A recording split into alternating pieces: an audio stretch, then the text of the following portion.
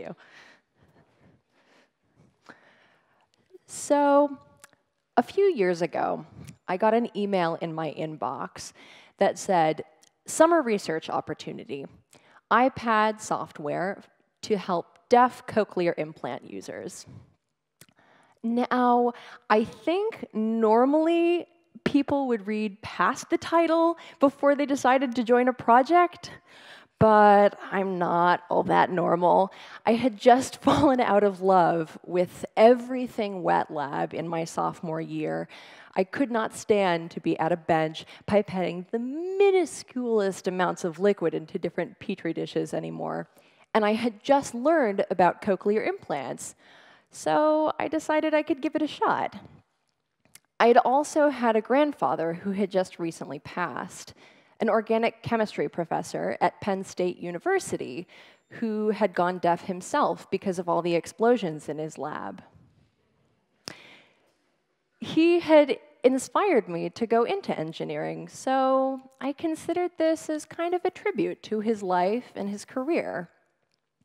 So I scanned through the email, quickly responded to it, and a few days later, I walked into the office of Dr. Tilak Ratnanathar, who I would soon find out had made a large part of his career propelling deaf students toward their academic goals. He was deaf himself. He wears a cochlear implant, and he's charismatic and talkative, not anything like I had imagined someone who was deaf to be like. He taught me to be compassionate, but not to pity, to meet people where they are right now, but to see their potential for overcoming the seemingly insurmountable obstacles that they face in their future, and to empower them to get there. And all of this should underlie our systematic approach to improving the human condition. So we started as a team of 3 students, and today I'm here representing SpeechBanana. And today I'm here representing SpeechBanana,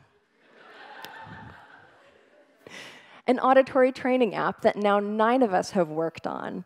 And I'd like to share a little bit about what I've learned through my time on this project. Starting with this question: how many people here know someone who's deaf or hard of hearing? Raise your hand.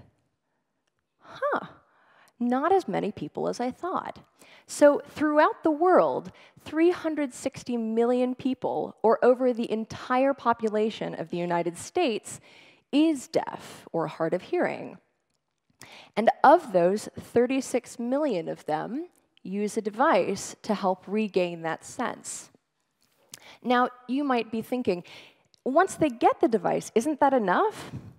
It turns out not. And that's due to a number of different factors that have to do with what kind of device you're getting and when you get that in your life. For instance, if I'm deaf, and my deafness has to do with my outer or my middle ear, like my eardrum or some teeny tiny bones that vibrate to give me sound to my ear, I'm more likely to get a hearing aid. If, however, my deafness comes from my inner ear, where some cells are no longer where my cells are no longer delivering the electronic pulses that they should be, I'm much more likely to get a cochlear implant. And while neither of them deliver perfect sound, the cochlear implant is much more difficult to understand because we're trained to hear a full range of sound, everything from a mosquito to a bass in an orchestra and beyond. And a cochlear implant can't deliver that range of sound. So it becomes very difficult to understand. There are some simulations that you can find online, and I have so much trouble understanding even the simplest sentence. Now, if I get any of these devices, my age also affects my ability to work with these devices. For instance, if I get a cochlear implant prelingually, that is under the age of 3 before I've learned language, My brain is really plastic. It moves very quickly according to the environment. So if I change the environment, I can learn pretty quickly to learn how to use that. I've worked with 6-year-olds who speak flawlessly, and the only stumbling that they do is over their shoelaces. Otherwise, they have perfect comprehension. If you're implanted postlingually, though, maybe in your adulthood or late adulthood, it's kind of a different story.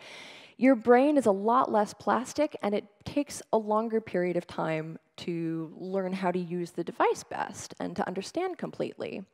So generally, people who receive cochlear implants when they're older are the people who struggle most.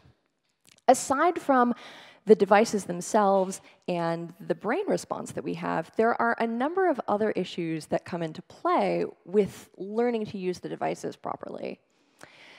One is schooling. So if you're young, you're likely in school, and you're probably getting the training that you need. There are a lot of programs for young children to learn to use their devices, and they're speaking with tons of other kids, so they have a lot of input. If I'm older, though, I probably won't get that exposure. It's a lot more difficult. There are in-person sessions, which allows me to go to a clinic and get some sort of formal training, but that turns out to be really expensive. And insurance doesn't pay for it because it sees it as an educational thing rather than a physical therapy need. So I will have to pay for it out of my own pocket. If I do manage that, time becomes an issue, especially if I'm balancing a full-time job. So there are some people who have come up with new platforms to do this same type of learning on a computer at home or on a mobile tablet. But we've found that they tend to be kind of boring and not very intuitive. So you can see that there are a lot of variables that go into how well you'll be able to hear after you get one of these devices. So with all that in mind, we came up with a goal, which was to create an inexpensive, portable, and effective app that was geared toward adults that could provide as good or maybe even better training than you would get in person. So we have a motive now. How are we going to do that best? So we first decided to go with Apple because that's really popular in the US, but we decided later that we wanted to reach a much larger audience around the world. So right now we're working on a web-based application so anyone with internet could access it. We decided to take a system that we knew worked based on some consulting that we did, so that right from the get-go, we knew we were most likely to deliver an effective service. We also wanted to challenge them with specificity and variety of sound, so we track their progress based on phonemes. Phonemes are the basic sounds of each word, so perhaps ah or t or ts, for instance. And we provide them with background noises, like as if they're in a cafe or in traffic. When we also provide male and female voices. And this provides a rich sound experience that most closely mimics what they'll experience in everyday life. So I've showed you a little bit about how this app works, but how would I walk through this app if I were actually using it? I want to take you on a little tour. This is SpeechBanana. At the bottom, you can see, instructions for how to use it, an about section for how to contact us, your progress if you've been using it for a while, and at the top, you have chapters. If I were to click on the chapters, I would see a series of 7 chapters divided up into a bunch of lessons, and they go in order of difficulty from easiest to hardest. And if I were to click on a lesson, I would come to a page like this, which all of them look like flashcards. In this lesson, if I were to click on the play button at the top, I would hear lane and lawn said together because they sound pretty similar, and I want to be sure that I understand the differences between these two words. So I can play these as long as I want, as many times as I need, until I feel confident that I know how all these words sound. Afterwards, I can go to a quiz page where we put the words into a sentence, and I type what I hear, and then I see how well I do. So we have kind of a basic app right now, but what can we do to grow further and make this even better for the people that are using it? Well, one is additional languages. We are finishing up a Korean version, and I've been developing a Polish version while I'm here in Poland, so that people who use it might be able to learn language with the system, which is really exciting. We also want to provide visual feedback. This could help them in learning the mouth movements so that they could be understood as well as understand, which is more than half the battle in learning how to use this. We also want to have adaptive training so that I feel challenged the whole time, but not so frustrated that I give up, like on other systems that I might have used. And we also want to do something called gamification, which is my favorite part. There's some research, some early research, but some research that shows that the more a task looks like a video game, the more likely I am to stick with it and learn the material better and longer. So that seems like a really fantastic avenue for us to continue on. Now, this is great. We're starting to cover the auditory population, but is this something that we could use for greater populations all around the world? I think we can. For instance, if someone has a muscular disability, for instance, we could use this gamification to develop something that looks like Dance Dance Revolution or a Wii-based physical app that gets them moving in ways that make sense in normal life. So when they walk away from the game, they can literally walk or sit down carefully or pick something up that's really delicate.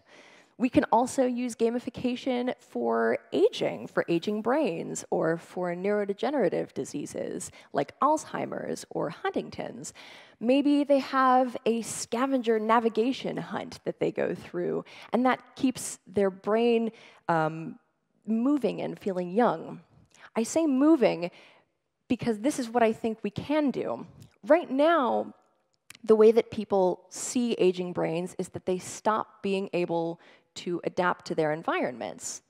But if you think about it, the brain still is moving. It's just moving in a way that's not beneficial to the person that actually owns that brain. So if we accept that the brain is still making changes, the question then becomes, can we train it? Can we train our brain, again, to make changes that are positive for the better? And I think we can, and it has to do with this gamification. So I see a future where instead of being at risk for alienation from our family or our friends, we can go hiking on the beach or take college classes at 60, 70, 80 years old. And to me, that's really exciting. The notion that we'll be able to live more fully and with greater experiences as we get older and older with time. Thank you.